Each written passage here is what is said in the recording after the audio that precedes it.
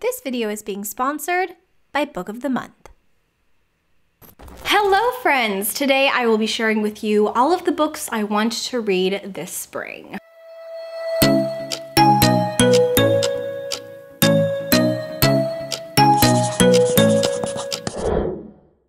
Oh, spring is in the air, the birds are chirping, a little cottagecore moment going on. However, the reality is it's actually still freezing where I live and that my heater is on full blast. However, my heart says it's spring, and so does the title of this video. So, hi, my name is Lexi, and welcome back to my channel. Today, I will be sharing with you all of the books that I would like to read this upcoming spring. Before we get started with the video, I would like to take a moment to thank today's sponsor, which is Book of the Month.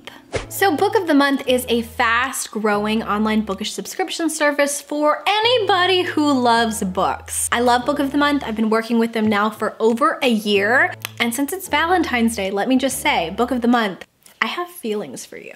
Their highly selective team go through hundreds of book titles every single month, and they pick 5 titles for you to select. So every single month you can go to their website, you can choose which of the 5 titles sounds like your cup of tea, and then it is mailed to you and your door. And all of their titles that they pick slap. They specialize specifically in adult fiction, and they have a wide range of genres, from speculative to magical realism to thrillers, mysteries, contemporary, and love stories. And sometimes they will pepper in a couple of YA titles as well. It's also completely risk-free, as you can decide to skip a month if you are not vibing with any of the titles, or you can choose a title from their backlist selection as well. And without further ado, let me go ahead and show you the titles for this month, the month of February.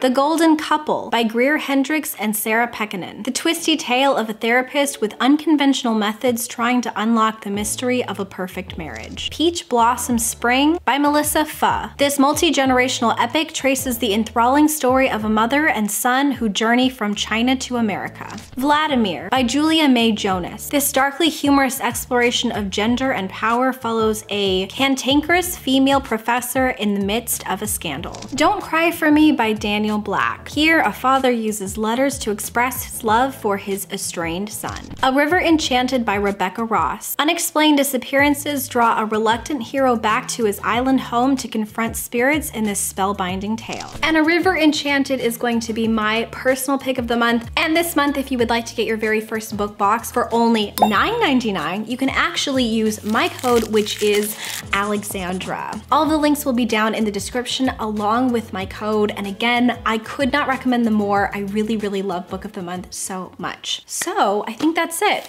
Without further ado, let's get back into the spring TBR. So in 2022, I am trying something a little bit different. Instead of doing monthly TBRs every single month, I am actually transitioning into doing seasonal TBRs. So I will be putting out 4 different TBRs for the entire year. So grab yourself something cozy and let's get started. So the first book is a book that actually released last year, and I really wanted to get to it, but now I am desperate to get to it. And that is The Inheritance of Orquidea Divina, and this is by Zoraida Cordova. I really wanted to read this when it first released. However, I have recently become obsessed with the movie Encanto. And like, I'm not saying that lightly. I literally mean I am obsessed with it. Welcome to the family, Madrigal. This book is an adult literary fiction, and specifically it deals with a lot of magical realism.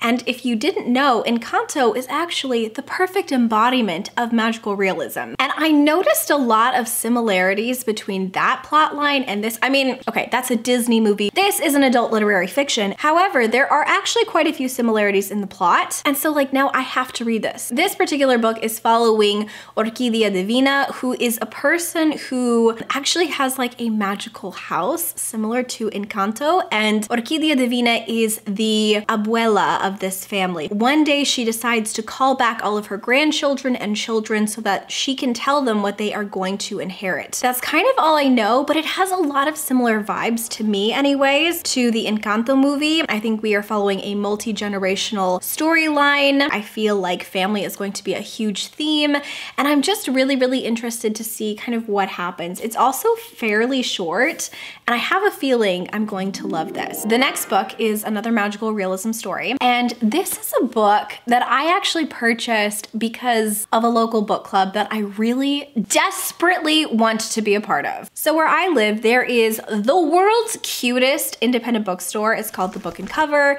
and they actually have several book clubs that I'm very interested in joining, but they have a book club called the Cocktail Book Club. They all meet at this cute little pub, and the pub, it's so cute, you guys. I think it's called the Rose Comb. This pub actually makes a tailored cocktail to fit the book club selection pick thing. And you go there, you get the cocktail, you discuss literary fiction, you become best friends with all these people, I think. I don't like this is, I'm projecting now. But I am desperate to join this book club. So I went ahead and I actually purchased the book for the book club, and then all of the slots filled up for the book club. So I don't actually get to participate this month. Let's take a moment of silence and mourn the friends that I could have made this month. However, I'm gonna read this anyways. I'm gonna have my own damn literary discussion. I'll drink my own cocktails. And then you can bet your bottom dollar I will absolutely try to get a spot in this book club before they are all filled up again for March. Anyways, let me show you the book. So the book for their book club is called Violeta by Isabella Allende. Isabella Allende is a very, very prolific and very important voice in the Latin American community, but also just in the literary world in general. She wrote House of the Spirits, which is such a staple in the magical realism genre, and I'm just really, really excited to pick this up. I don't know a lot going into this. All I know is that we are following our main character, Violeta, who has lived to be 100 years old. And we're kind of following like the magical things that have happened in her life. The next book I have is actually a poetry book. I love a poetry moment, okay? But I've recently discovered a new booktube channel. I love this booktuber. Her name is Ebony. She goes by her pen name EKG. I will link her channel down below. And she has gotten me so excited for so many different poetry collections. If you love poetry, highly recommend checking out her channel. But also if you don't like know anything about poetry, I also highly recommend her channel. She's just gonna make you fall in love with poetry, okay? I purchased this book because she recommended it, and that is Night Sky with Exit Wounds, and this is by Ocean Vuong. I have never read anything by Ocean Vuong. I know that he has also written On Earth We're Briefly Gorgeous, which so many booktubers have absolutely been raving about. I think Noelle was talking about that one. I'm pretty sure that Hannah from A Clockwork Reader was talking about that one. And so I'm really excited to read something from Ocean Vuong, especially since EKG thinks that this is just the bee's knees. My friend Britt from Basically Brit named this as her favorite book of the year last year. And I immediately was like, say less, girl. So I went out, I purchased the book, and that is Just Kids by Patti Smith. This is a little bit of a memoir, and it is capturing the 60s and 70s of New York, as well as a love story. So let me go ahead and read you a little bit of the flap. It was the summer of love and riots, the summer when a chance encounter in Brooklyn led two young people on a path of art, devotion, and initiation. Just Kids begins as a love story and ends as an elegy. It serves as a salute to New York City during the late 60s and 70s, and to its rich and poor, its hustlers and hellions. Hellions? I have no idea if I'm saying that word right. Okay. Next up, I have a book that I have seen everywhere, specifically on Bookstagram. By the way, if you don't follow me, you can follow me. My name is just Alexandra, I think _Roslyn. I do post quite frequently over there. No, I don't. I don't post quite frequently over there, but I want to. It's like a goal for 2022. But I've seen this everywhere over on Bookstagram, and I just really, really wanted to check it out. So the book is Open Water, and this is by Caleb Azumah Nelson. I really hope I'm saying the name correctly. And this is a love story between two people who meet, I think, in a London pub. I think it's just a traditional love story of them wanting to be together, but facing a lot of obstacles in life. But I've heard that the writing in this one specifically is really spectacular, and that Nelson really does a fantastic job at weaving a really realistic portrayal of two people who are struggling to make it work in a world that seems to be tearing them apart. I'm a sucker for love stories, okay? So as soon as I heard that this was a beautiful love story, I mean, I was in, I was sold. Next one is The Death of Vivek Oji, and this is by Akwaeke Emezi, and this is a thriller, but I don't know anything else aside from that. This was on so many people's favorites lists last year, and what ended up happening was I had so much fun watching people's favorite lists that I just ended up binging all of their favorites lists. I don't know anything about it, I just know that it is supposed to be like a literary thriller, and that everybody on BookTube seems to love it. And you know what? I trust BookTube. So I'm gonna read it this spring. Yes. Okay, following right along with the trend of reading people's favorites, we've got Lonely Castle in the Mirror, and this is by Tsujimura. I hope I'm saying that right. I found this from Allison from Allison's Pages. I have discovered her channel and I wanna be like her bestie. This channel is amazing. Allison is so filled with life. She has like this very vivacious personality, and she's just like infectious. Like you want to be her best friend. Like I dare you, go to her channel and tell me that you don't immediately want to be like her bestie and talk about books with her. This was her favorite book of the year. I think it was tied with another book, Crying in H Mart, I'm pretty sure, which I own. And she actually got a tattoo based on this book. And like as soon as I saw that, I was like, okay girl, like I have to read this. Also, I think it's hilarious that I'm talking about all of these videos because I never comment on videos. I'm actually low-key really shy, and I'm horrible at commenting. This particular book is adult fiction, although a lot of people say that it reads a little bit more like a young adult, so I don't really know the age. But it's actually following 7 children who stop going to school in Tokyo, and one of the girls actually sees a mirror in her room start to glow. And so, like any sane, rational person, she decides to touch the mirror, and it becomes a portal and leads her to a magical world where there is a castle. Like, I mean, that's enough. Just hearing that, I'm like, yes, I wanna read it. It gets better because once she's in the castle, she discovers that if she can find this like magical key, she gets a secret wish. I think that this is going to have a lot of really important commentary actually. I'm assuming on being lonely, just like a shot in the dark. Also, can we just take a moment? This stunning cover was designed by Anna Morrison. I follow her on Instagram.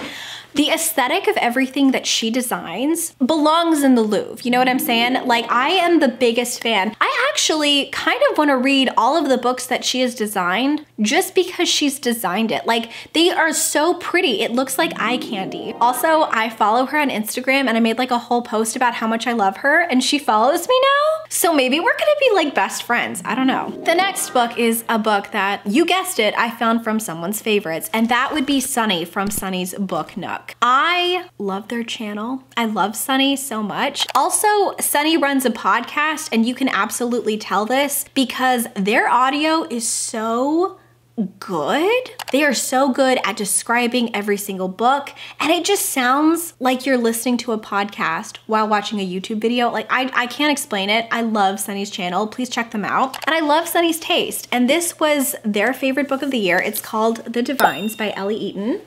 There's a dog hair. This particular book is a literary fiction and it is adult, and this book was described by Sunny as a portrayal of girlhood. So we are following our main protagonist, what's her name? I don't know. Josephine, who is reflecting back on her time at this all-girls boarding school. I think the reflections are about all of the complications of female friendships in your youth. I'm excited to kind of like delve into it and see if I have similar thoughts, but also I just like love Sunny so much. So like I needed any book that they recommended on this list, and I went with The Divines. Next up is a book that I found from another booktuber. Okay. And this one is from Mel Reeds. She's one of my favorite people to binge. I just like love her personality so much. Again, I've never commented on a single video because I'm shy. This book was actually in a 24-hour-a-thon that she did. I will link it down below, and that is going to be My Body by Emily Ratajkowski. This is a nonfiction and it is a work of essays. So Emily is a model and it's discussing her body as it has been portrayed and consumed by the media. And the way Mel was really describing this book, she says that it's really impactful. Thank you, Mel, for this recommendation. She didn't know she was recommending it to me, but she was. So the next book I want to read though is The Paris Apartment, and this is by Lucy Foley. It actually comes out I think February 22nd. This is a book that kind of gives me like Lock Every Doorway vibes from Riley Sager. It is following a girl who wants a fresh start, so she goes to Paris to stay in her brother's apartment, but when she gets there, she cannot find her brother. And all of the neighbors in this like Paris apartment complex are acting sketchy as f.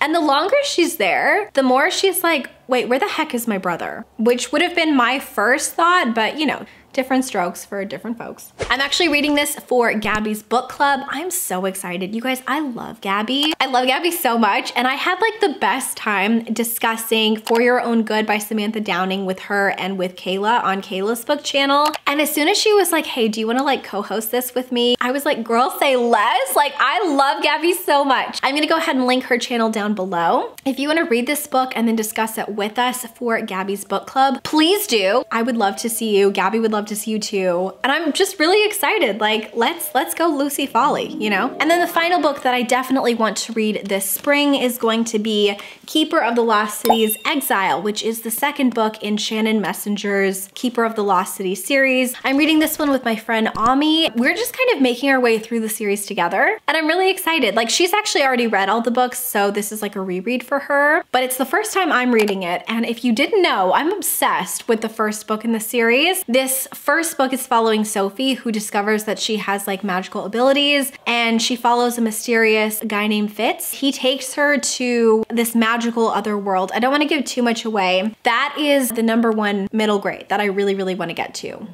Yes. I also want to get to quite a few other books. I recently made a 22 books I would like to read in 2022. I will just be picking books from that list throughout the entire year, and a lot of those books are also included in my spring TBR. I just didn't want to repeat a lot of titles because I didn't want my videos to be like super redundant. So if you are interested in learning more books that I would like to pick up this spring, you can check that out as well. But I think that is it, you guys, for this video. I am so excited for so many of these titles. Please let me know if there are any books that are new and exciting that you want to read this spring. And if you have made it to this point in the video, leave me like a spring emoji. Leave me one of the flower emojis, any flower of your choice. And once again, a huge, huge thank you to Book of the Month for sponsoring this video. I could not recommend them more. I really, really love Book of the Month. All of their information will be down below. And I think that is it for now, you guys. So until next time, book lovers, keep your head in the clouds and your heart in a book, and I will talk to you very soon. Bye. Always think of you when spring comes, like it's something in the air at that time. Don't know why. Always dream of you when spring comes. It's like the heat on my skin takes me back to the time met you.